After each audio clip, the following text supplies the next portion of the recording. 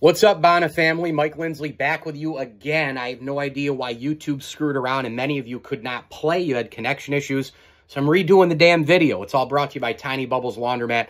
And, of course, our friends at Stanley Law Offices and Stumbling Monkey Brewing Company. If you're in and around the Rochester area, you Bono alums, you love beer, right? You're like me. You get the Irish Ale, the IPAs, the stouts, you name it. Crowlers, growlers, on draft. Buy some gear. Stumbling Monkey Brewing Company is the official brewing company of the ML Sports Platter. So a couple of things that I wanted to chat about here. Linton Brown, he enters the transfer portal. Just a really hard year for Linton Brown last year. Certainly the Bonas depth was affected by his health problems. He had the corona. And then, of course, the other situation I was told was, you know, he had kind of like that health issue that centered kind of around his heart, lungs, you know, the breathing and all the rest. That's what I heard. And I just hope he can get back on the court, and I hope he can succeed, because I think he could be a really nice player. And I think he would have been really good for St. Bonaventure for sure.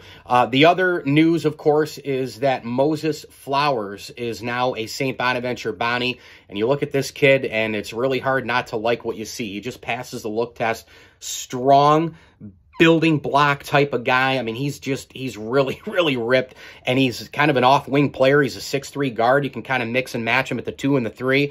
And, you know, he transfers in from Hartford, had 14 points and 6 rebounds in a pretty solid league. I think it's a really nice get for the Bonnies. It's not a blow-away get, but it's pretty nice to fit in to St. Bonaventure right now. So after Moses Flowers, according to SB Unfurled, which, by the way, you've got to go follow them on Twitter, at SB Unfurled.